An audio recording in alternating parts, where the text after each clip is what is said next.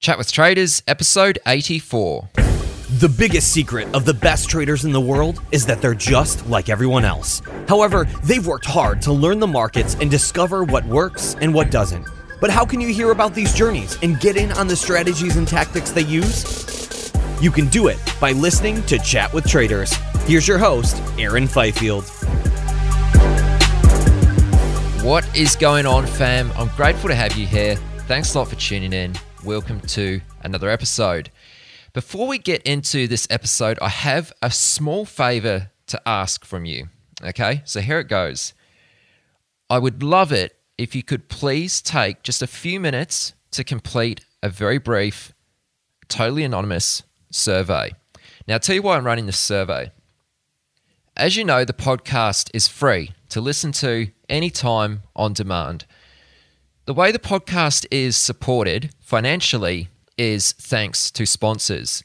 And as you could imagine, sponsors want to have a pretty good idea on who their message is going out to. And of course, I just want to get to know you a little better as well. So if you can spare just a couple minutes, please go to chatwithtraders.com/survey and complete, I think it's about 15 questions. They're all multi-choice answers. It's very easy. And like I said, it'll take you no more than a couple minutes. So that's at chatwithtraders.com/survey.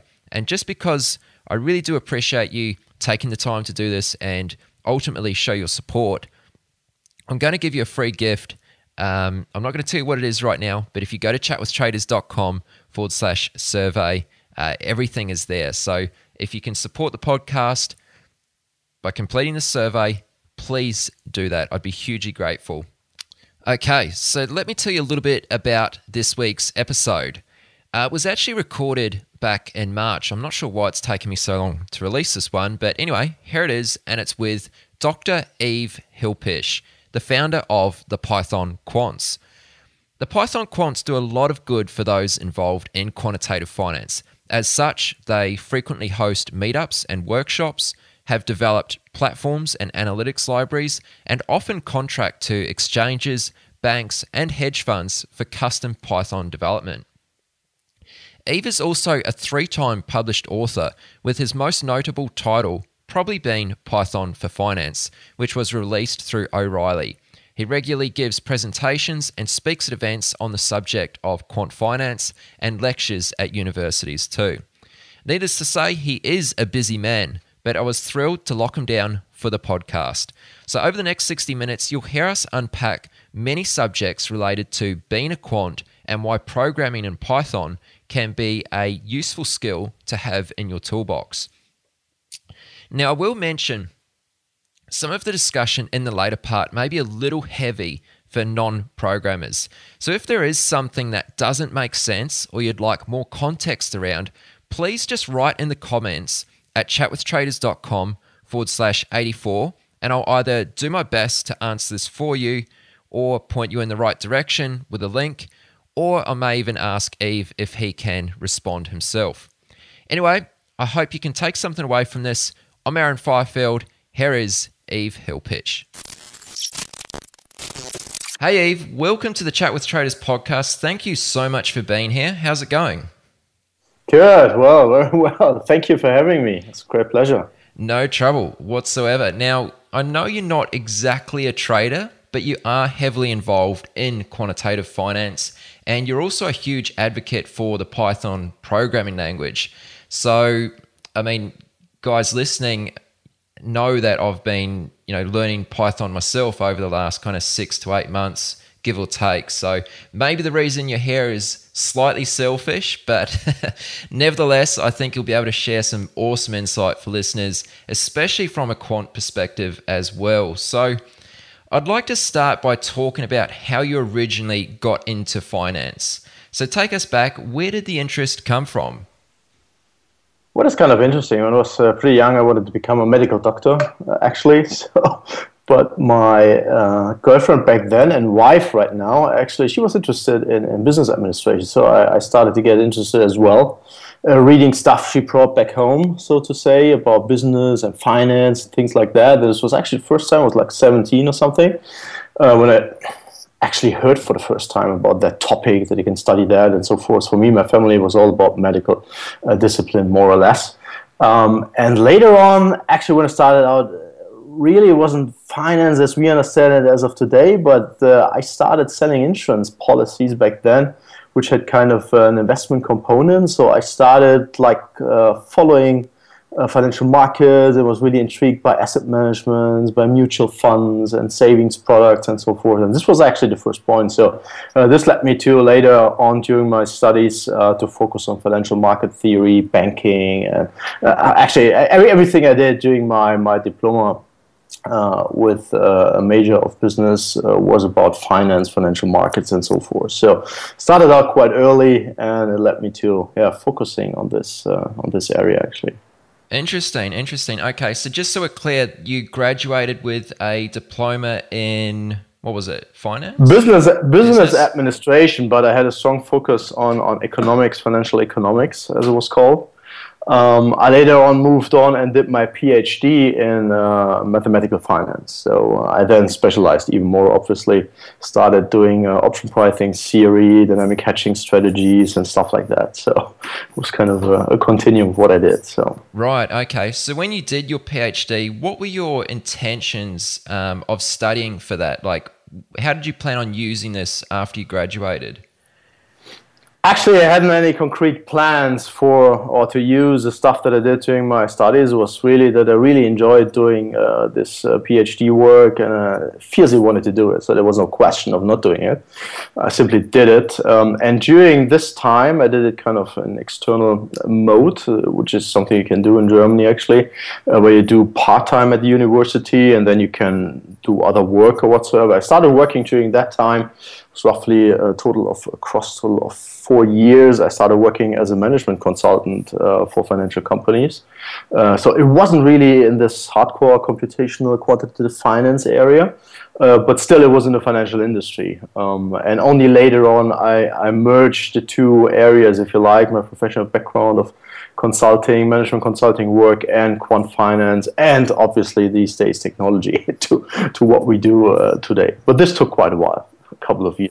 Okay, sure. So tell us about that first job you had. Like, what was your role when you did finally, merge those two together and you were starting to put your quantitative knowledge to use?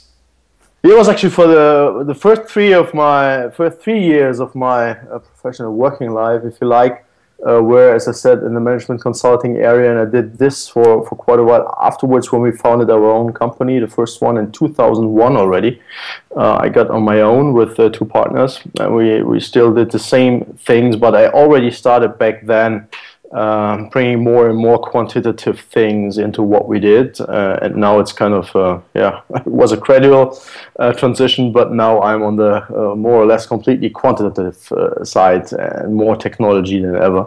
So it's kind of not kind of a straightforward career path, if you like, but this Python for finance thing started out then almost 10 years ago, roughly 10 years ago, where we started implementing our first solutions using Python. Back then, in the days where we even didn't have a NumPy, it was called numeric back then, and so forth. We started out quite early, where people said Python is not really well suited to do finance at all. Actually, that's when we started out doing it. Right. Okay. Well, bring us up to speed, Yves, and tell us about what you're doing today. Like, what's your current involvement in the industry? I guess one of the most popular and famous things, I guess, what I produce is my Python for Finance book for O'Reilly. And I think these are the two things that make up what we do on a daily basis. So on one hand side, it's Python. On the other hand, it's finance. So actually, we work usually on a contractual basis for financial clients. This ranges from banks to asset managers to hedge funds to exchanges. Exchanges have been quite a bit of a focus recently and over the years. Almost any kind of financial company that we work on projects for them, obviously with Python being involved. So what we don't do is kind of do other projects just for the sake of the project and then doing focus on C++, for example, in this regard. So what we are good at And there, I guess, we cover the whole value chain, if you like, from trainings to books to platform to our library to the services, which means the consulting and development. This is Python and Python for quantitative finance. And if you want to get a little bit more specific, what we focus on is what I usually call computational finance and financial data science. These might be the best two sub-disciplines to describe what we do in quantitative finance. Cool. Okay. Well, could you give us perhaps just an example of some of the projects you might work on the consultancy side of things? Yeah, obviously, more often than not, we sign some NDA contracts, obviously, non-disclosure agreements where we are not allowed to speak about the things we do. But there's at least one good thing that we can talk about. This is something we did for Eurex, our German derivatives exchange, which is a part of Deutsche Börse, actually.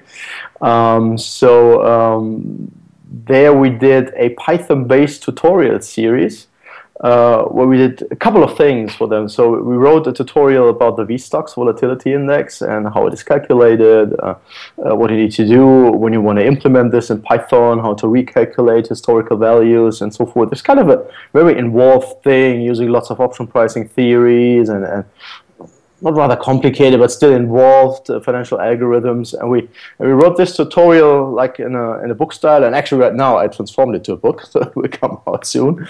And therefore, I can speak about all this because it's public and it will be published as a book. And not only this, what we also did, we wrote a backtesting application for them, where you can backtest strategies for the whole history of the VSTOXX index involving VSTOXX options, VSTOXX futures, and so forth. And in the tutorial, we explain the strategies that it can use. We explain how to value futures, how to value options. And again, this is kind of a public thing. Everybody interested in it can Google it up. It's called VSTOXX and Variance Advanced Services. So if you Google Eurex Advanced Services, you will find the right place to start and to go from there. Okay, well, we'll dig up a link and we'll be sure to include that in the show notes at chatwithtraders.com. So I know you've been working with asymmetric return capital a little bit recently. Can you tell us any more about what you're doing with them? Yeah, this is kind of an emerging asset manager, a hedge fund, which is focused on volatility trading strategies. So I was talking about the VSTOXX and various things we've done. So there's kind of a few synergies involved in what we do there. And even more synergies with regard to that we apply for them. And this is one of our first big users, at least as I'm aware of, because our DX Analytics library is open source. So we don't even know who is using it for what purposes. But here we work with our client in a very close fashion to apply our DX Analytics suite. We should include the link as well. So it's dx-analytics.com. It's open source, so you can download and test it. And we use it there for advanced derivatives analytics and risk management purposes. We have built kind of, in addition to what the open source library provides, kind of a complete system around that to really make use on a daily efficient basis that when the decision makers like Prime Risk, who's the founder I'm working with since more than 2 years right now, needs to make a decision, then he has kind of real-time capabilities to apply what we have built with DX Analytics. And this is kind of an interesting company to mention in the context we're discussing here because more or less you can say that ARC is a Python-based hedge fund, if you like. So one of the co-founders there, actually, Adam, gave a talk at our conference last year in Manhattan where he spoke about how to build a hedge fund with Python. So this is actually a very good example for what we discuss here. Interesting. Is that talk available online anywhere? This is not available online, so we do it for Python Quants series. Maybe we cover this later on in cooperation with Fitch. So for those who have signed up for the online tickets, they have access to it, but it's not publicly available, unfortunately, depending on what perspective you have. Got it. Okay, cool. So on an individual level, like for yourself, do you actually participate in markets in any way? Are you, actively trading? I know you're not actively trading, of course, but are you investing in any way, shape or form? Yeah, I mean, what I do is kind of more or less for retirement purposes that I have my continuous savings plans and so forth. in this regard, investing in mutual funds and different asset classes. But what I'm not doing is kind of day trading work or whatsoever. I mean, I'm involved in so many things and traveling quite a bit. So sitting on an airplane for 8 hours would make me nervous if something would go wrong. And on the other hand, obviously, being involved with so many financial institutions which have obviously heavy trading shops. Businesses makes it also a little bit difficult depending on the work that we do, how we get involved in things. And usually we are quite close, for example, with what I described earlier with ARC. And so there might be also conflicts of interest, but this is not the main reason. The main reason is that, I'm running a few businesses, not only the Python Quants, a few other side businesses as well. I'm traveling quite a bit, so I decided for myself, don't get even more nervous and have even more workload being involved in the markets on a daily basis, actually. Sure. That makes sense. Now, let's spend a little time actually talking about quantitative finance. So, first of all, what does the term quant refer to, and how does a quant vary from other types of market participants?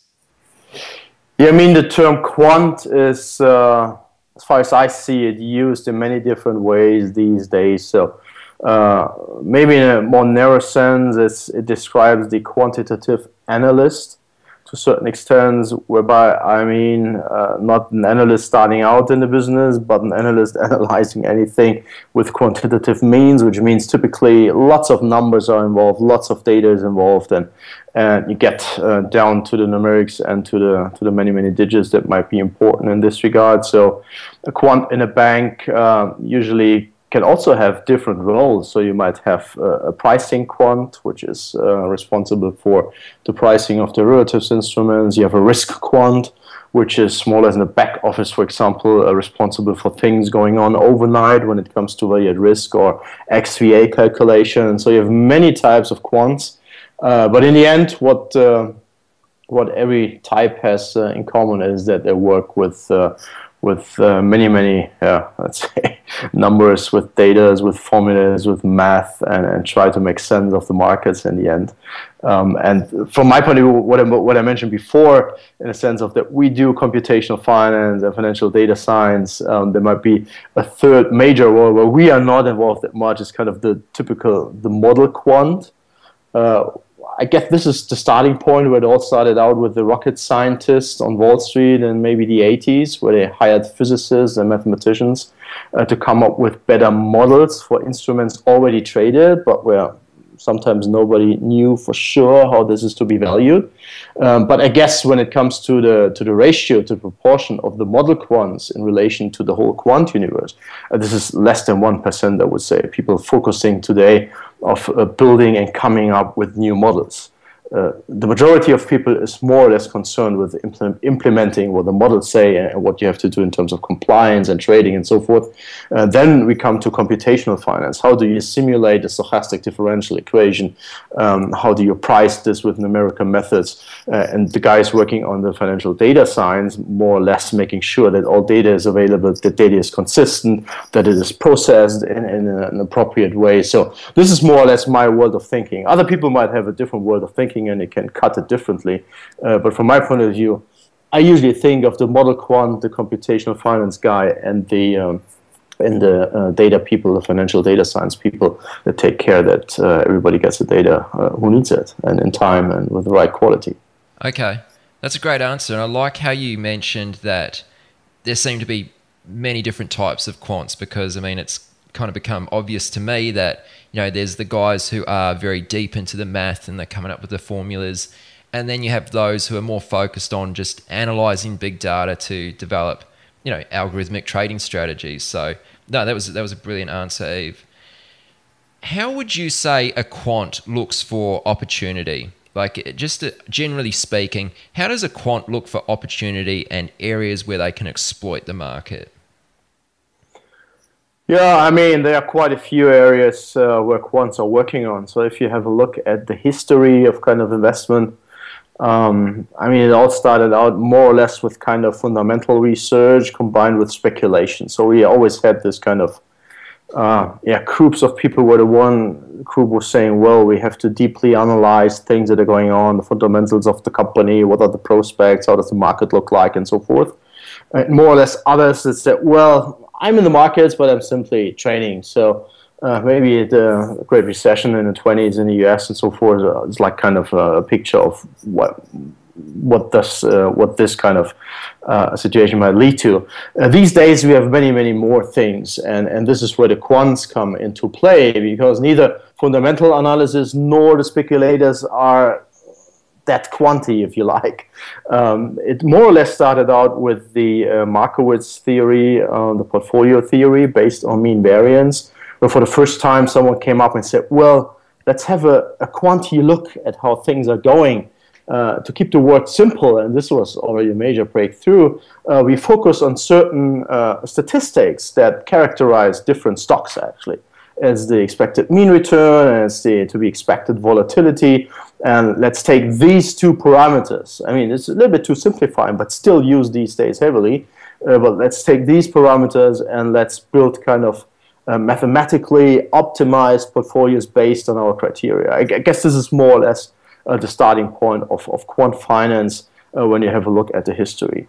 Only later on, we have the other area where we say, well, with the Black-Scholes theory and option pricing, where we then start to talk about derivatives, which means securities whose price, whose value is derived from something else, kind of a stock, an index, or whatsoever.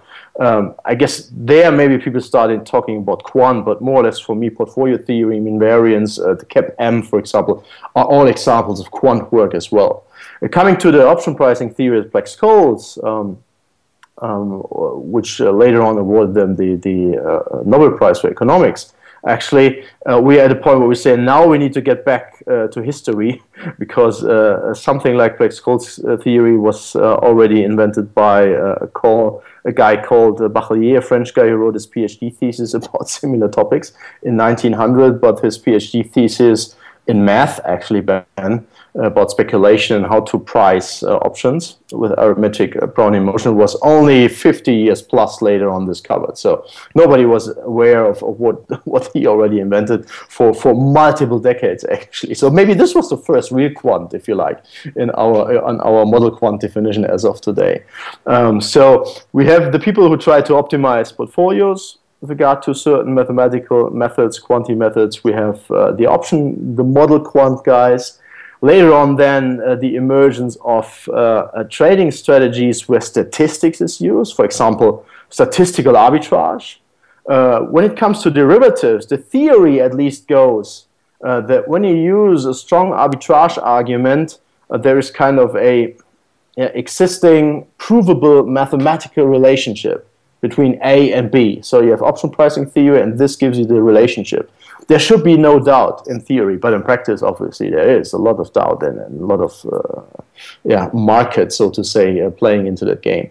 But the statistical arbitrage, you are aware of that you might want to exploit kind of a historical relationship with regard to correlation or whatsoever, where I say, well, statistically, if you traded this and that way, like gold versus gold miners, for example, is a classical trade, then we should make money because now we have kind of something which is statistically beyond the normal, beyond one standard deviation or whatsoever. We might speculate of bringing this back to the historical means or to the historical values that we observed.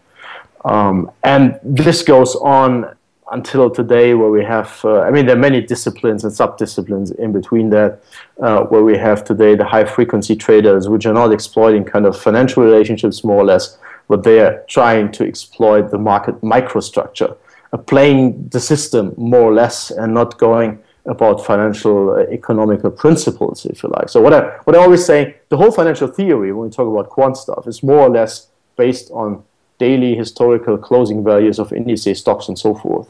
But what these people are doing right now is still lacking kind of a financial background, financial theory, which can compare to the daily closing price-based theories that we have available. So many types of strategies that you can use to exploit the market, actually.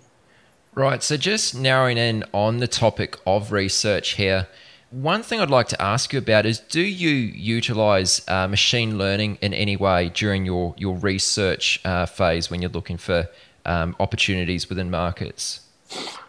So I must, so to say, in this regard, confess that we are, due to what we do, derivatives analytics, option pricing, and so forth, we are, what I mentioned before, on the side where we at least think that we are in a position where we can more or less derive prices from what we observe in the market in a not deterministic fashion, but in a rather robust fashion, and can prove this mathematically, so to say. So in my daily work, at least a few machine learning approaches are deployed, but this is nothing which represents kind of a focus as of these days. I know many people are kind of eager to use it, and I even get approached by people I don't know from around the globe actually, who are interested in this topic about applying machine learning to finance and what this implies and so forth. And I mean, these days, if you hear about AlphaGo beating one of the greatest masters of the Go game and so forth, artificial intelligence, deep learning, machine learning, I mean, all these disciplines people are so fascinated about, and everybody is thinking of, well, we must have something in there in this big toolbox which we can apply to financial markets. And I'm pretty sure there is something, but frankly, I have, at least for my daily work, I haven't seen anything where I say, well, this is kind of a real area where we get major benefits of applying this or the other technique to what we do. And if you speak about we, I'm not speaking for the whole industry, I'm speaking for our focus areas, actually. Okay, that's an interesting answer. It's interesting. So, still on the same topic here, is everything you do, is it based purely on price, or do you use other things in combination, such as fundamental and social data? Do they come into the picture at all? I mean, generally speaking, obviously what you're mentioning here, price, fundamental, social data, are all sources that are used in the industry to base investment decisions on and so forth. But again, I would say what we do is at least 90% based on price or market data, which is readily observable, and where there is typically no doubt about it. So if you think about fundamentals and price earnings ratios, which are forecasted and which then influence, there's kind of still lots of uncertainty around that. Social data as well, about the quality and so forth, all the people that try to make sense of Twitter data and so forth. But again, I've seen so many talks about this over the last 2, 3, 4 years. But still, I'm not aware of anybody who is using this kind of as a major tool and makes consistently above average return. So it generates significant alpha, if you like, as we call it in the industry, out of that. There might be some people who don't speak about it. There are also companies, startups that focus completely on that. But I'm not aware, at least from what I've seen in terms of talks and read papers about that, where it is. But as a supporting thing, I mean, this might be really valuable in terms of like risk management. I've seen a talk recently where they said, well, we don't want to exploit the markets based on social data, but for example, we want to generate kind of risk-relevant information. And this was a bank speaking about that in the sense that they said, well, we are lending to so many companies, but we want to exploit the social media to get kind of early indicators with regard to the risk for default for loans in our portfolio. And this makes sense. There I can see kind of a strong connection when many people are tweeting and traders are tweeting and speaking about, oh, well, this company and there's something, I don't know, we don't know, there's a risk on the horizon. But this might be valuable information for a bank to say, well, we must speak to these people because there might be something at risk. But this is on a longer term scale. And it's not like in financial markets that there's kind of an idea and it's exploited by 20 players, bigger players in the market, and then the opportunity has vanished. Risk of a loan, I mean, this is more like a thing over months, quarters, or even years where this information might be relevant. But I want to add one thing, and there I see kind of a huge opportunity, and I'm working closely with Thomson Reuters. Actually, and what they are now putting out, it's now in the beta testing phase, is kind of, first of all, they implemented a unified API to their whole data universe, which means historical data, tick data, as well as streaming data. So, and that data universe is huge. And around this unified API, actually, you have a Python wrapper available these days. And that's the reason why I'm coming to this point. And with this Python wrapper to the unified API, you not only get prices for an index or whatsoever, you get more or less all the fundamentals that you need for a company. And you get access to news data, to social data as well. So having this kind of unified tool to process such data on a large scale, I mean, just think of a trader sitting in front of his Bloomberg and Thomson Reuters terminal and trying to figure out this manually. This is surely impossible. This doesn't work. But having this unified API and Python as a language, it's not the only language, but one of the languages they support is Python, obviously. But having Python available, for example, and being able to now easily combine all the information, this might bring up something where people say, well, now we got it. Now we cracked the code, and now we got the breakthrough with regard to combining all the different sources and different types of data that is available. Okay, so is that API available to everyone, or is it a premium service? Like, how do you get access to that? Actually not available, obviously, to everyone, but if you are a subscriber to the Thomson Reuters Icon terminal, then this is actually included. But you need to have the data service, the terminal license itself, and then you get access to the API and to the Python wrapper anyways. So, but the API, I guess, is the big thing. Got it. Okay, that's very cool. That's awesome. Yeah, for research, it's kind of this will be a quantum leap, actually, from my point of view. Yeah, no doubt. So, tell us a little bit about the Python Quants. You mentioned it a little bit earlier, but let's spend a little time on it and share with us, where did the idea come from and how this gets started? Actually, I mentioned that I founded my first company in 2001, and for personal reasons, I left this company. So we are still friendly, the founders back then, myself. And when I started my own company, I mean, this was the point more or less when we started using Python. So roughly 10 years ago, I started out with a company which is now called Python Quants. Back then, it wasn't called Python Quants, but we named it 2 or 3 years ago to the Python Quants. We used this name for quite a while, but back then we made it official because this was actually, or describes the work that we do. We use Python to do quant work, what we're discussing in this podcast, actually. So this is where it all started out, and I guess what we do right now, and I mentioned it before briefly, is that we try to cover the whole value chain in this niche market, if you like, that people, no matter what kind of company they're working for, want to apply Python for their quant work.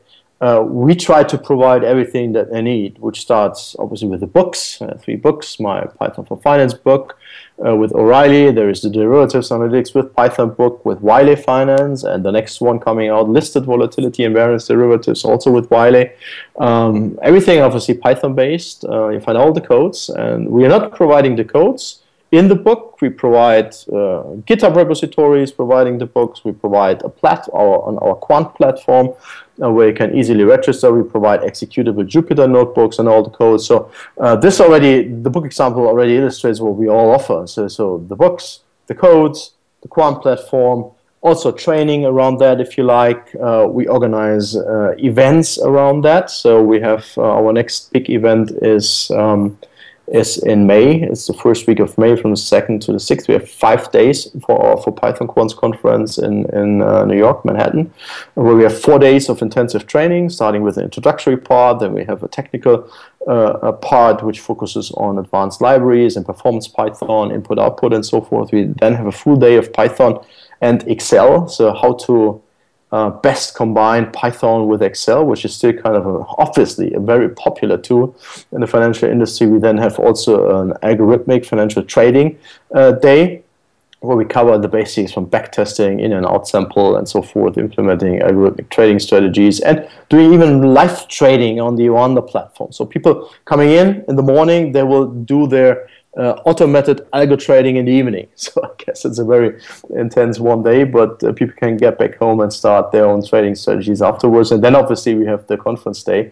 the 6th of May this year, where we have usually 10 talks with high-level speakers out of the industry using Python for quant finance and associated things, like sometimes also people speaking about R and Julia, which I consider also as very nice open source technology in the space, stuff we also use, especially R, as a complement for Python. And in addition to that, just to make it complete, we also organize meetups. My biggest meetup group is the Python for Quant Finance meetup group in London, where we have roughly 1,300 people.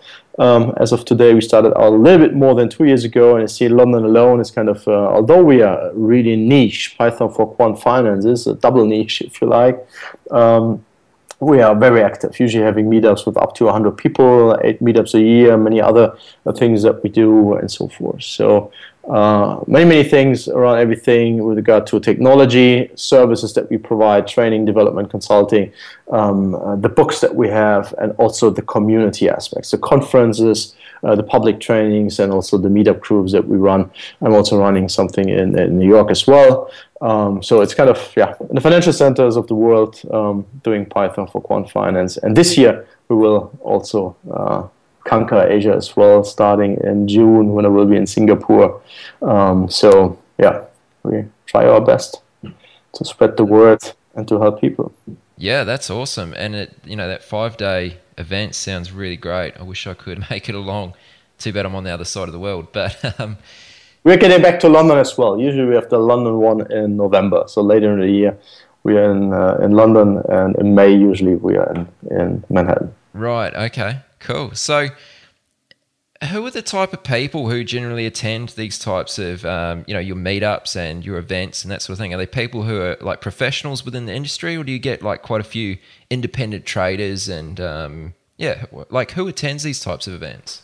I mean, it's a great mix. Speaking of 1,300 people in one group, you obviously have a mix of starting with students interested in a topic, or PhD students, postdocs, to industry players, startup people and from the fintech space, people working for the biggest banks at all, like Bank of America, JP Morgan, people from hedge funds, traders who trade on their own. So I think we cover quite the whole cross-section of people that you find that are either already using Python for quant finance or want to use it. So we have many people, and I'm always asking, was it the first time here, and do you use Python? So the typical questions during the meetup, and we have at least 20 to 30% per meetup where people coming for the first time and haven't used Python really. Some people say, well, I have done a little bit, but now I want to apply it really for my finance work. So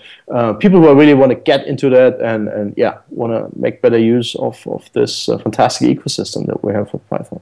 Okay, well, let's spend a little time on Python as a language. So it's clear that Python is your weapon of choice.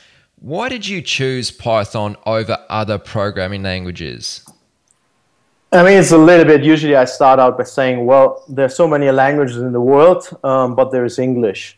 I mean, speaking English as of today might be the best choice as a foreign language. If you're a native speaker, there's not that much of reasoning behind doing it, because you simply do it. But if I could only learn one language these days, it would probably be English. If I could only learn one programming language, it would probably be Python. I mean, Python doesn't have anything where you say, well, this particular feature or this kind of syntax, idiom, or whatsoever you single out is not found in any other place. So Python is, from my point of view, nothing that special. It makes more or less the combination of so many things. On the one hand side, obviously, it is the syntax, which is typically quite appealing to quants, actually. So if you're mathematically inclined, if you like equations, if you know how to code LaTeX in order to produce nice-looking documents with lots of formulae, then you will like Python for sure, because it's so close. You will find that you are back home and not in a foreign country. Many people say, well, Python fits in your mind. You have many languages where kind of the barriers of entry are so high, and you get frustrated only to get the most simple things running. And this actually is not the case with Python. So you can easily start out. It's even for my son, who is 9, who's sometimes coding a little bit with my guidance. also to the absolute expert programmer. So Python is kind of scalable, and then, but if I would have to single out one thing, why Python over other languages, and then in parentheses for finance, I would say, well, it is probably the ecosystem that we have. All the libraries, everything that you can use in terms of third-party libraries, if you like, all the major open source projects like Pandas, PyTables, scikit-learn, scikit-image, you name it. All these fantastic libraries that you get for free and which are kind of very, very powerful. And especially to single out in this ecosystem one, I guess Pandas for data crunching, number crunching, financial time series analysis, visualization, and so forth is something that brings many people to Python. The other thing is that actually IPython Notebook in former days brought many people to Python, our nice web-based interactive development environment. But this has become language agnostic with the Jupyter project. So they now have different kernels running, and there is no need to come to Python for Jupyter. You can do Jupyter with Julia R as well. So, but back in the days, it was kind of these single libraries which are powerful, and actually some nice tools that we had to offer and still have to offer, obviously. So they haven't gone, but they have become more or less language agnostic. Right. Well, I can tell you that I wish I certainly started programming when I was 9 years old. I'd be much further ahead than where I am right now. But I guess now's better than never. So now you mentioned right at the start there that there are so many languages out there that you could have chosen from. But you went with Python. Is it a popular choice used in the finance industry? Like, obviously you use it in the finance industry. Is it like widely accepted? Yeah, I think it's one of the most popular languages at all these days. Many of the biggest banks in the world now do major things in Python. To name two, there is Bank of America Merrill Lynch, where they have implemented their core risk management and trading platform, which is called Quartz. It's actually a big project, mainly in Python. Obviously, typically doing these big projects, you don't use a single language only. So you have typically a blend of technologies and languages that you use. But Python is the major language driving this big project. And the last number I heard is that it's with 14 million lines of code. It's kind of the biggest financial system based on Python in production as of today. The other one is JP Morgan with Athena. They're trading and also risk platform where Python also plays a major part. So big banks are using Python, and you can name it. Pick out any bank, Deutsche Bank, and so forth. To some extent, they are using Python. I mentioned those who have it as a strategic platform technology.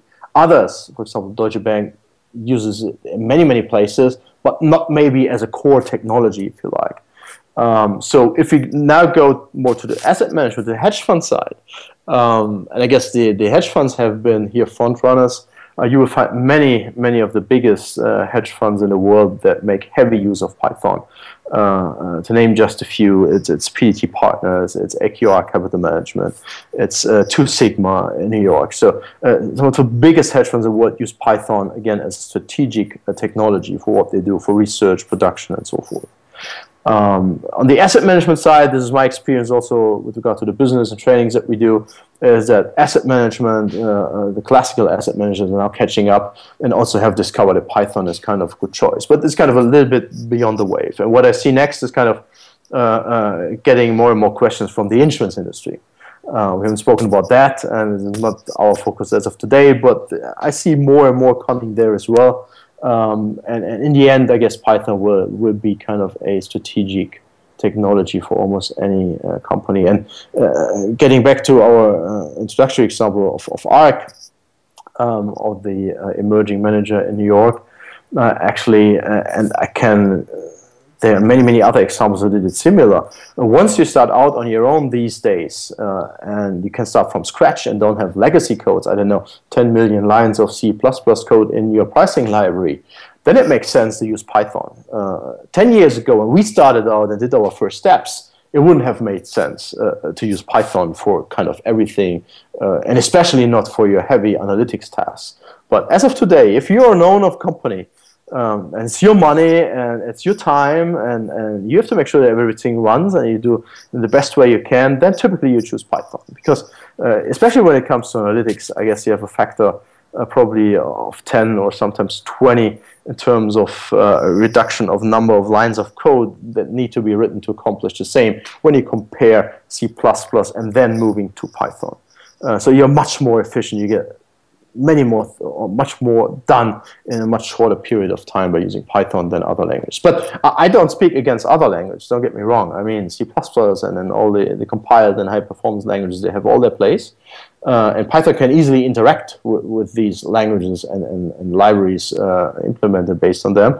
But when it comes to interactively explore stuff, prototype, and bringing this as fast as possible and as efficient as possible to production, I guess Python is kind of the right choice. Yeah, no, that's huge and an awesome answer, very insightful. In the past, you've given many talks, over the years, you've given a lot of presentations. One of the common themes throughout these presentations seems to be open source. What's the reason for your big push on open source and being such a big advocate for technology and code and software being open sourced? Yeah, I mean, if you think back in history, then you had a time where open source was something which was exotic. We said, I started out back in the 80s with the C64, and you had to buy your games, and this was really expensive. It's kind of, there wasn't open source available. You could type stuff that you found in magazines or what. This was open source, but you had to type it by yourself. But I think now, as far we have come and what this means for our society, I would even like to say, when it comes to GitHub, for example. How many amazing projects do you find on GitHub these days where you can make use free of any charge, where you can have a look at what's going on, and where there is the opportunity for other people to contribute and to improve that thing. And I want to get back to the example that I mentioned before. Pandas, from my point of view, is kind of a paramount example in this regard. When Wes McKinney started working on Pandas, he was employed as an analyst at AQR Capital Management, obviously one of the biggest hedge funds in the world. His intention was to promote Python, but coming from R, he was aware of that the data frame object, actually, which is so nice to use in R, is missing. He said, well, we need this in Python as well, and so he started implementing Pandas and started rebuilding, if you like, compared to R, things that have been in R for quite a while, and now we introduced it to Python. But this was kind of a proprietary project for AQR. And it was not kind of a core project. I mean, by writing a data frame for Python, you don't make money per se for a hedge fund. You make money by how you use it, what data you crunch, and what kind of algorithms and insights you come up based on the data you're crunching. So they made, thank God, they made the decision indeed to open source it. And now we have, this is one of the biggest libraries at all. I don't know whether the current PDF documentation stands at 2,000 pages already. The last count I have in mind is probably 1,800 pages for this single library alone. And it's so powerful, and it has grown so fast, and it's become so huge and immensely beneficial for our ecosystem. It would never have been the case if AQR would have said, well, this is something proprietary that only we should use. We don't open source it. Nobody should learn about what we have in Python and so forth. No, they did, from my point of view, the correct decision and said, well, this is not our core. If we open source that and provide others with the benefits of what we have implemented, then we might benefit back by others contributing to it. So we can use maybe features we haven't even thought about before, that others implement, and we have kind of the benefits as well. And this is kind of the perfect win-win situation that you see in so many areas, and Pandas in our ecosystem is kind of one of the major examples. So now millions of people use it on a daily, weekly basis, and have the benefits, and AQR also has the benefit, because the library is now a hugely developed, highly efficient thing with a gazillion of features. They never would have thought it that way. I mean, there are many things that they don't need, but overall it's kind of beneficial for our whole ecosystem, for the whole Python community. So this is what I think of open source, where the major benefits are, and there are many, many more in terms of what these days, typically when you apply for a developer position, you typically don't write any typical CV anymore. You just send the link to your GitHub repository and say, look what I've done so far in Python and JavaScript and C++ whatsoever. Here's what I can do, what I've worked on, and people can have a real look at what, and not, a real look at real things and not at a CV who tries to sell something that is not there in the best possible manner. But many other arguments apply to this particular topic from my point of view. And it really highlights the value of collaboration too. So while we're on this subject, I'm keen to get your take and your views on what do you make of what are your thoughts on the pros and cons of open source languages versus traders who use proprietary languages that are native to individual platforms? Like, what are the pros and cons between those two kind of approaches to programming, if you want to call it that? Yeah, I mean, obviously, when you learn kind of a general purpose language like Python, you can apply it in many different places. To learn a proprietary language, which you can only apply in one place, might be a good investment during a certain point in time for a specific reason, project, or what you ever are doing at this point. But I guess in general, it should be the other way around. We have a couple of examples in this regard. For example, if you think of this big front arena trading front office system, they use Python, for example, which is a general purpose language, to describe payoffs on their platform. This is the opposite, so to say. They say, well, we have a proprietary platform, but we use something as common as Python.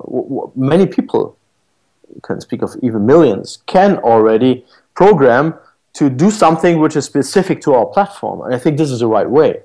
Why would you invent kind of another spoken, written language to write a poem or whatsoever?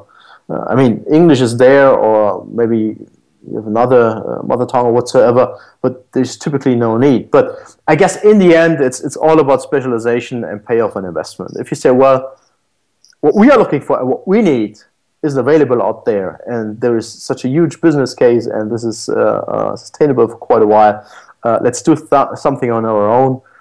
This might be the way to go. So, for example, Goldman Sachs has its own language with slang internally and so forth. So there might be good reasons for bigger institutions for certain environments. But in general, I would say if there is something around which might be at least as good as what I have in mind to solve the problem, why not using it? I mean, just to have a proprietary, it's what I usually also use as an argument against proprietary data science platforms and so forth. You know, we have Jupyter Notebook. This is used by millions of people. There are, I don't know how many tens of millions of Jupyter Notebooks are available, but there are still people these days, they reinvent the notebook and come up with a new notebook with another format used by 500 people and with 1,500 notebooks available, and which will never ever get the traction of what is already there. So if there are good reasons to do that, because your company has specific requirements, you want to use it internally, fine.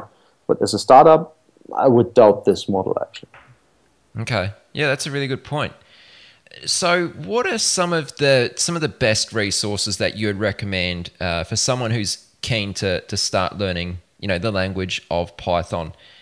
Someone who's just maybe an independent trader, they might not be a PhD or have any programming experience. What are some good resources that they could start out with?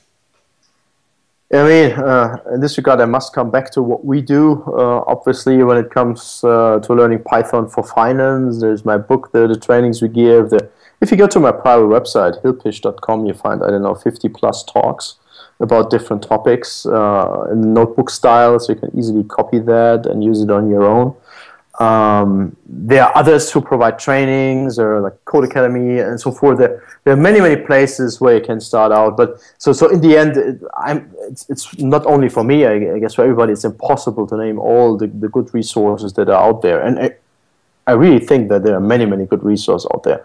What my recommendation typically is to people asking me this question, because I'm getting asked this quite often, is learn the basics by reading a nice book or an online resource like the scientific lecture notes, which are out there on GitHub for free. I don't know, 200 pages of well-written lecture notes about Python for scientific applications. So it's completely for free, and you can study that.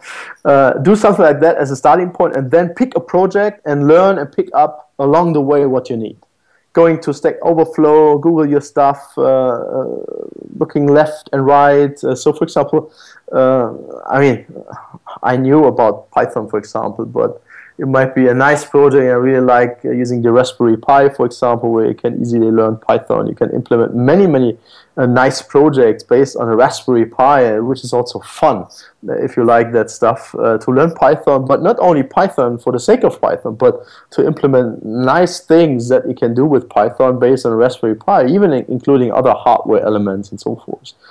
So this is usually my recommendation. Pick a project that you're interested in, and then try to build this project and pick up along the way all the ingredients, Python ingredients, other technologies that you need in order to accomplish the goal of your project. I guess from my point of view, this is the best learning experience. This is the very reason why I like to write books, why I like to implement bigger things on my own, because this is the best way to learn. Getting a producer and not that much a consumer is the best way to learn. Just produce, whatever it is. Really good. So, I mean, just another question to bounce off that one.